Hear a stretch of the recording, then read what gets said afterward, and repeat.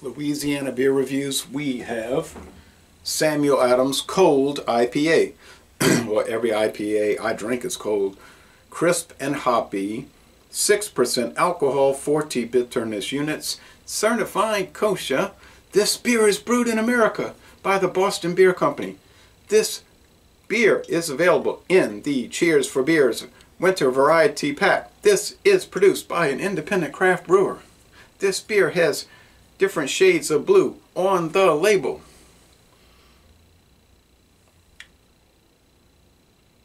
This beer is best before February of 2023. The website doesn't say anything really. It just says inspired by our Boston winters. I've been to Boston twice well, more than twice, but been to baseball games there twice at Fenway Park, and it was during the summer. Cold IPA is fermented at colder temperatures for a fresh spin on the style. This beer has a balanced bitterness with a bold burst of IPA hops. When winter hits, raise a cold one. Jim Koch, founder and brewer. Okay. All right. There's a legal disclosure. Beer. Now, you know, ales are usually fermented at warmer temperatures. This is a twist cold IPA. I haven't read any written reviews. I haven't watched any videos. I did see one video reviewer, a guy named Joe, and he was saying, I was sorry I saw that, because he was saying, it's horrible, and I was thinking, oh, I don't need any influence.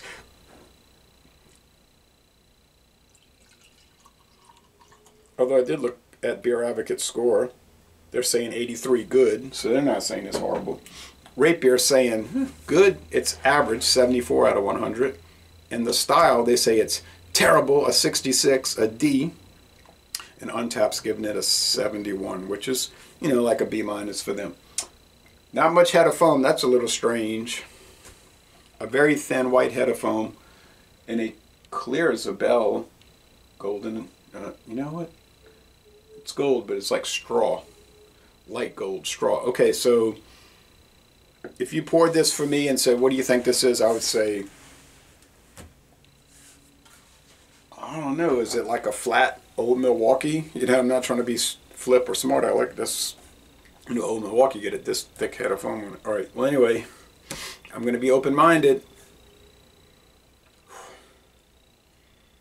Yeah, it's bright on the hops. I mean, the piney hops are coming right at you. This is definitely a departure from the haze craze.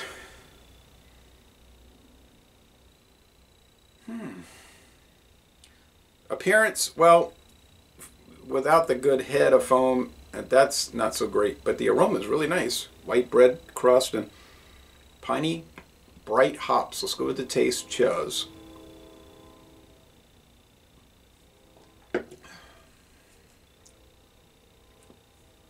It's lemony.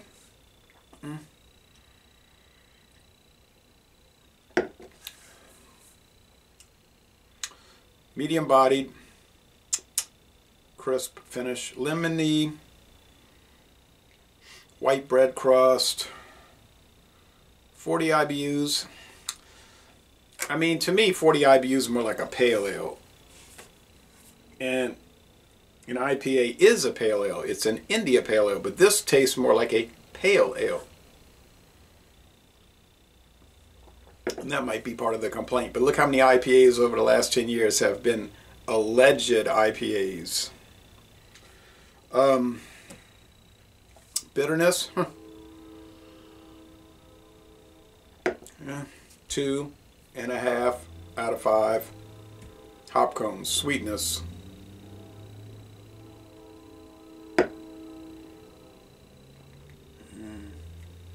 3 out of 5 sugar cubes. I think if they'd have called it a cold pale ale, it'd be all right. Really nice. But India pale ale,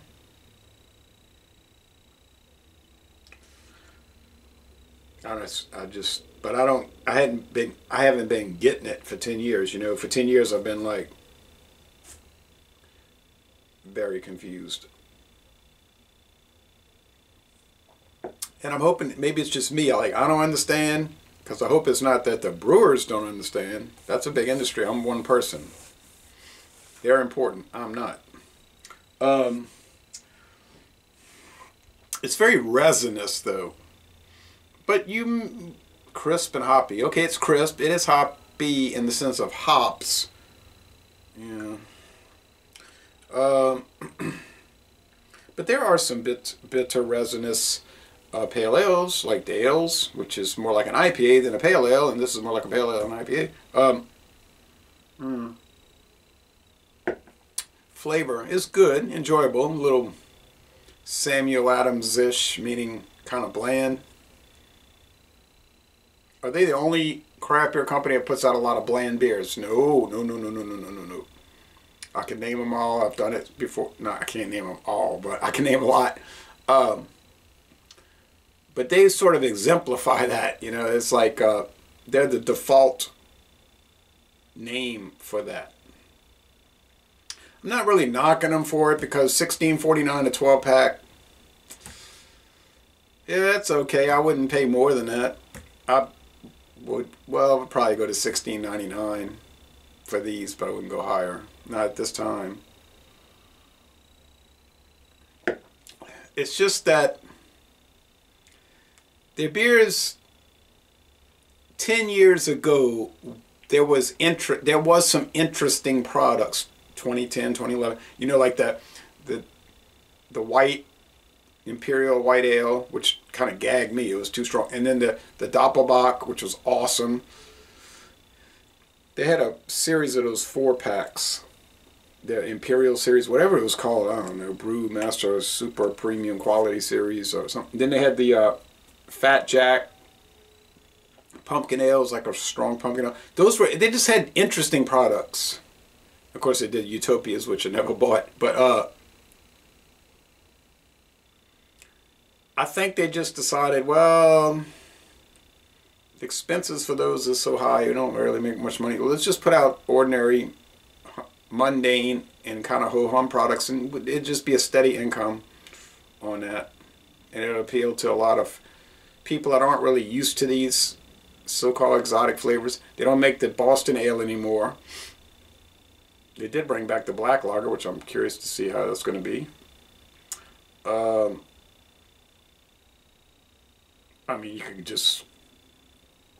could go through like so many. The Rebel Rouser, I love that one, but it didn't last.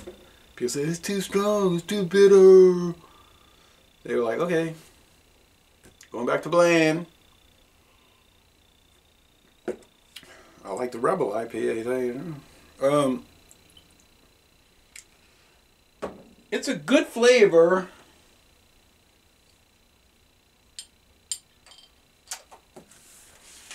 And that's all it is. Good. It's like Beer Advocate saying, good. 83, good. I'm going to go a little higher. I'm going to say 84. It's good. The price for this is not good, because I can get a lot of good beers for a much better price. But whatever the case, I tried it. I'm not hating it. I'm taking the middle ground, not for strategic or tactical reasons. I'm taking the middle ground because that's the way I believe. That's the way I believe it stands. That's the way I view it. I see it. So it's a good beer. Yes. But when I buy craft beers, I want them to be awesome. You know, anything that comes in at below a 93 and just hits A-, I'm not pleased with it. To tell you the truth. I look at it as like kind of a failure. So when I'm paying craft beer prices, I want at a minimum an A, 93 to 97. If it comes in below that, I look at it as a flop.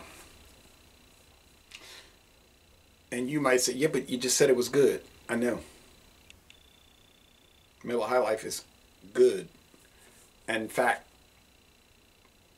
better than just good. My friend David got Schlitz pint cans, a 6-pack for $5.99. That's into the A, at least the A- range. So you got to look at it you got to stack them that way. So anyway, yeah, okay. is this what does this, like another fellow beer reviewer says, does this meet expectations? It does meet expectations, because this is about what I expected, and this is typically what I expect when I buy their variety packs. And you can see where I'm going with that. So les bon temps relais. Yeah. And I'm going to end this review by saying y'all go to one of their breweries and take a tour.